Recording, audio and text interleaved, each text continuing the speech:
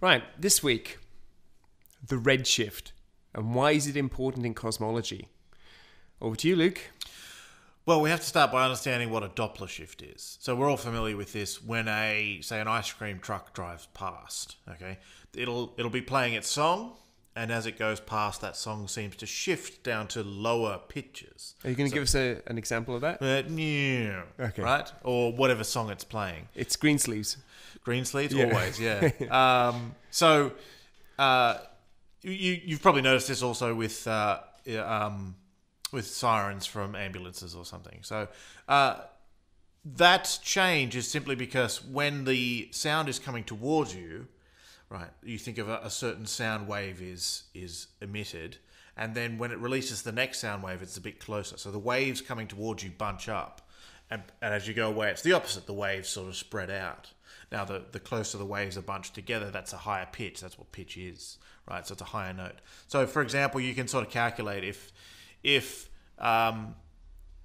the sound was being played in some particular key, like key of C or something, and you wanted and the ice cream truck's coming towards you at say 70 kilometers an hour, that's enough to shift the sound up by a semitone by a certain amount. That is a pretty quick moving ice cream van. Yeah, I know. Well, if it's sort of flying down the highway or something. Anyway, yeah. So there's some relationship between the amount that the sound is shifted and the difference between the pitch that the sound is played at and the pitch that it's heard at.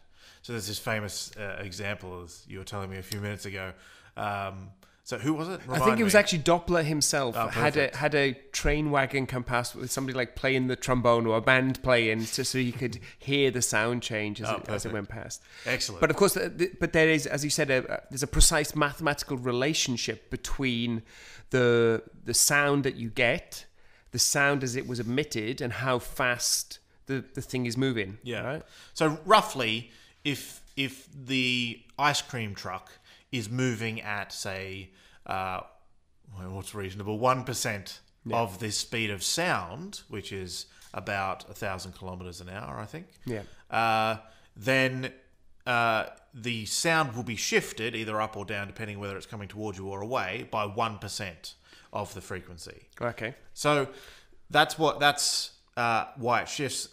What we see in the universe, what we see for light, if it's the same effect. But when that ice cream truck's coming towards you, the light from the truck will be shifted by a certain amount due to the Doppler shift of light. The difference now is it's not the fraction of the speed of sound, but the fraction of the speed of light. And so we don't notice that because it's so slow. Now this is how speed guns work, isn't it? Yes. Yeah. So they fire a beam of radiation at you, and it's the shift in that radiation which allows them to measure the velocity of your car. Yes? Yes, that's roughly how those work. Thank you, physics. Thank you. Thank you, physics. If you're going fast enough and you have to be going some appreciable fraction of the speed of light, then actually if the ice cream truck is coming towards you, then it will appear to be bluer than it was. Just as the pitch goes up, now the frequency goes up, and higher frequency light is bluer light in the visible range. And the opposite, as it goes away from you, it will appear to be slightly redder. And so, inside the speed gun, it just compares the light that it sent out to the light that it gets back. It bounces it off you. And so what we can do in the universe is to look out into the universe and look at the light that we see and see whether it's redder or bluer than the light that the galaxy originally emitted. Okay. So how does this tie into cosmology, right? I mean, the redshift, or these observations that were done by Slipher and Hubble in the 1920s or so, sort of give evidence that we're in this expanded universe. So where do we go back to? Where do we start with the prediction about what we should be seeing? Well, the first bit of physics we need is we have to have some way of working out what the light was emitted in the galaxy. Okay. Because yes. if we don't have that, then Right. we don't know whether we're seeing a galaxy that's moving away from us or just a particularly red galaxy. Or we don't see a blue galaxy or one that's coming towards us. So you need to know the intrinsic emission of the light. So how do we do that? So the analogy I like is if you hear the ice cream truck's tune, if it doesn't change, you don't know whether it was, say, it's coming towards you at 70 kilometers an hour and it's playing the tune in C sharp, or if it's going away from you at 70 kilometers an hour and it's playing the tune, you don't know which of those is the case. So you have to have some way of knowing what pitch it's in.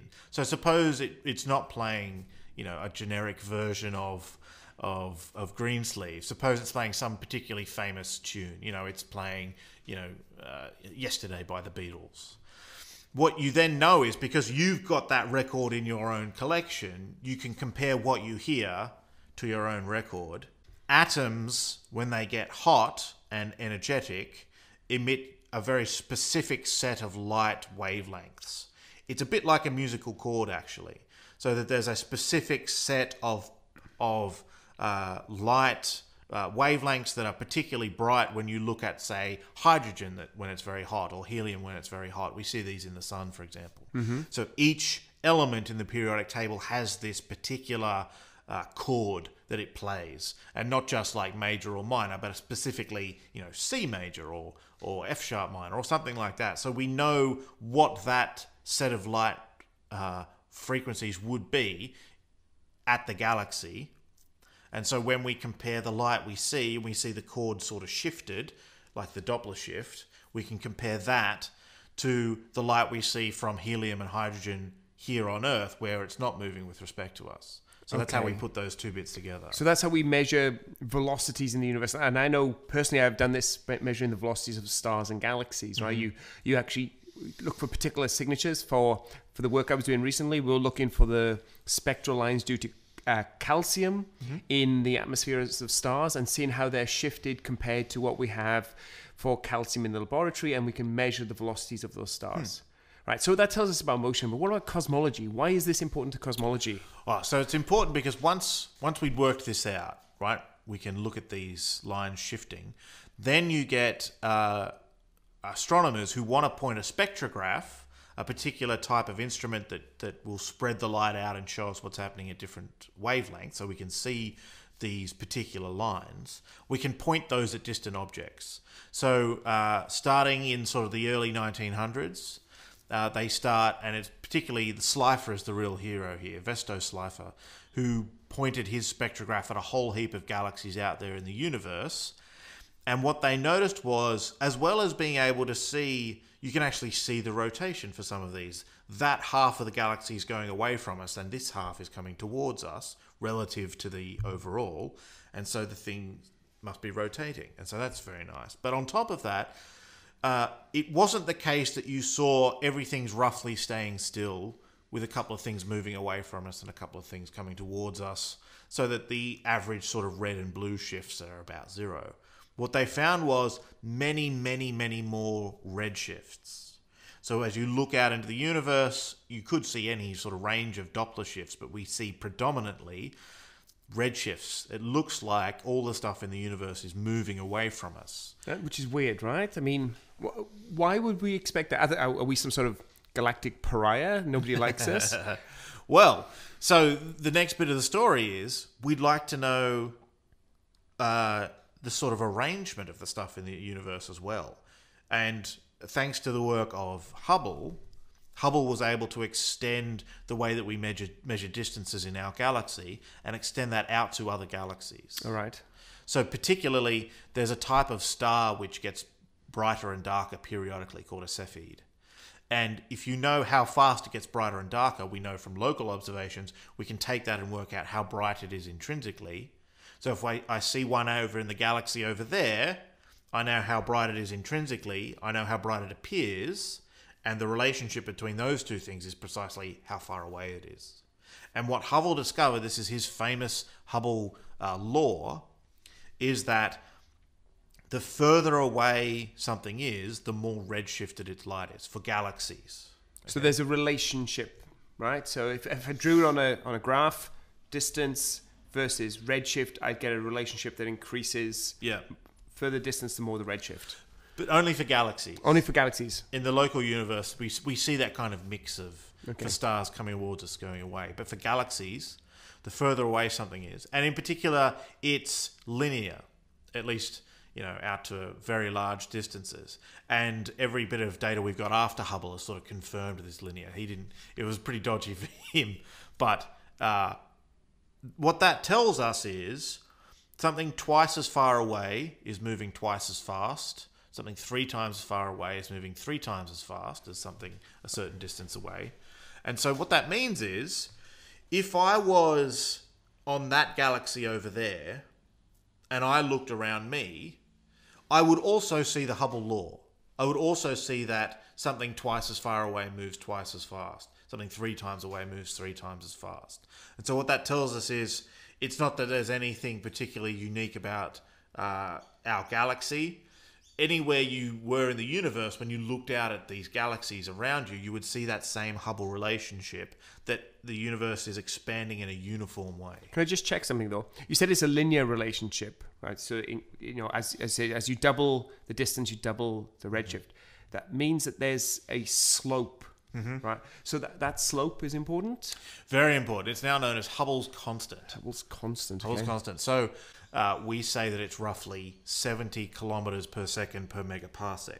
And that's because when we use it, what we want to do is to say, all right, I have something which is a certain distance away, megaparsec, millions of parsecs away. Those of you who know Star Wars will know that parsec is a unit of distance, not a unit of time. So I've measured some distance to a galaxy out there in parsecs. How fast is it going to be moving away from me? Okay, and so 70 kilometers a second, that's the speed per megaparsec. So if something's 1 megaparsec away, on average, it's moving at 70 kilometers a second. 10 megaparsecs away, 700 kilometers a second, and so on. If you work through the units there, you can actually convert Hubble's constant into a time scale. There's what's called a Hubble time.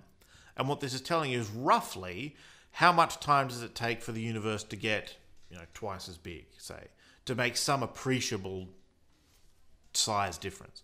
And ultimately that will tell you, with a few other things in between, but it'll give you the overall timescale for the time in the universe since it began at zero size. So in the ordinary roughly model. 10 billion years. That's the sort of timescale, isn't it? Yeah, so that's the number that we get out of sort of modern observations. Okay. Now, I know that Hubble himself, he went to his grave thinking that the redshift was due to a property of light, sort of basically just becoming redder itself as it travels through the universe. But of course, that's not what we say is happening in modern cosmological terms. So what's the cosmology? What's the theory behind what's going on?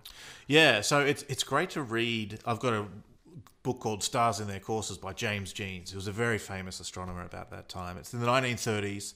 All of this stuff is happening, right? So Hubble's paper is 1929. And Jeans is particularly wary about this velocity of the galaxies, velocity of the nebulae, as he calls them. What eventually comes out of these ideas, when scientists, cosmologists start working through Einstein's equations, is there's a picture. The simplest picture is that the whole of space is expanding. Space itself is expanding. And so light gets emitted at a certain time. It's got to travel elsewhere in the universe. But as it travels, the universe is expanding.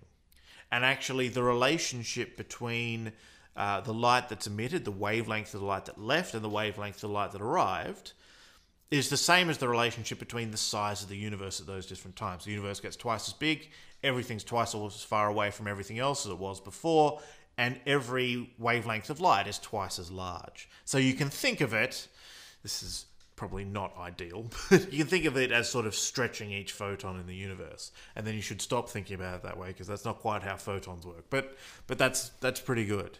Okay. So who worked all this out? Well, we've been trying to work out who worked all this out. We've been trying to look through the papers. We've got a sort of collection here of the classic papers in cosmology. And it's an area, actually, that quite recently, even in the last 10 years, there's been a lot of work trying to patch together who did what. Yeah, scientific discovery is never as clean as the textbooks make out, right? Yeah, absolutely. In particular, so Hubble, for example, all of his redshifts. So he has to relate redshift and distance. He gets the distance, but all his redshifts are from Slipher.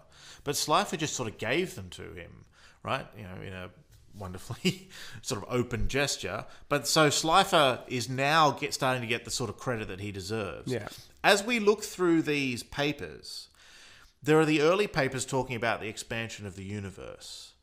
From Friedman is particularly an early one. In 1922, 1924, and even before then, there are papers by De Sitter, which is pretty close to this idea. I think most of those papers are kind of assuming that if the stuff in the matter is moving, of course there will be a Doppler shift. But the first person, as far as we can tell, who actually works out the relationship between the expansion of space and the Doppler shift, this sort of stretching of the photons thing, it seems to be Lemaitre in a paper in 1927, which then gets translated into English in 1931. He was Belgian, so it was originally published in French, I believe. Yep. So the modern derivation of that result, you start with this model, the Friedman model, Robertson-Walker model, there's a whole heap of other names attached to it. You start with that model and you say, what happens to light as it travels? There's a modern derivation of that, which you can find in any of the good textbooks. The earliest we can find that derivation is in this paper by Lemaitre in 1927. Yeah, so history, I said, is always messy. I don't envy the historians of science. It's actually very timely, though, because the IAU is on in Vienna at the moment, and one of the resolutions that they're considering is that the Hubble law, the expansion of the universe law, is known as the Hubble-Lemaitre law, because Lemaitre seems to have been somewhat left out of this entire story. But that's a bigger discussion. Yeah. I think what we've established is that redshift is important, and what we are seeing in our universe is that it agrees with this notion we have that the universe is expanding.